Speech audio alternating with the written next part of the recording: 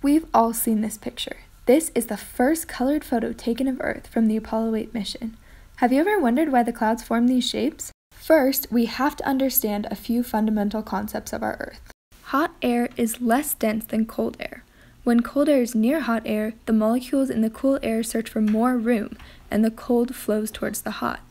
This pushes the lighter, hot air up, and it flows towards the cool side, where it sinks and starts the cycle all over again. On our Earth, the air in the poles is cold and dense, so the molecules high up in the atmosphere move towards the poles. They do not make it, however, because the Earth is spinning incredibly fast, deflecting these molecules into 4 primary jet streams. Jet streams are a consistent path of strong wind on our Earth.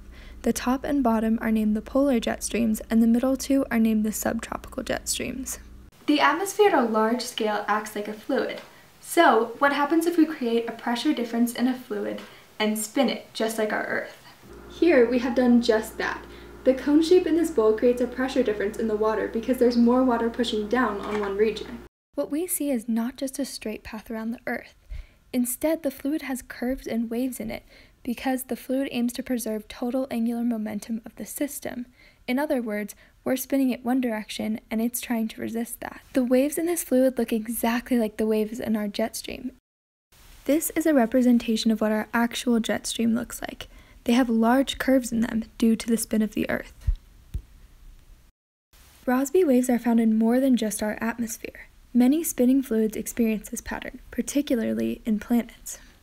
Here is a picture of Jupiter, where you can clearly see the Rossby waves in the planet's jet streams. This is a picture of the Sun, where you can also see Rossby waves in the surface. Notice how these pictures hold great similarity to the atmosphere of our own planet. So, as our Earth experiences rapid warming, I bet you might wonder, what happens if we make the poles much hotter than they were before? Though this is not fully understood yet, most Earth scientists believe that the jet stream slows down as there is far less of a temperature gradient, which drives the jet stream. Just like a lasso gets wavier when it slows down, most scientists think the jet stream actually does too. Rossby waves are often associated with extreme weather events like hurricane storms and tornadoes. This is a collection of satellite images taken from this October.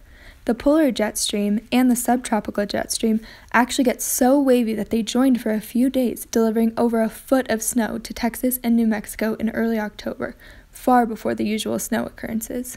This is another example of why climate change is more than just our Earth getting hotter. Our atmosphere is extremely complex and extremely fragile, and just a small change in temperature can result in a huge change in our day-to-day lives.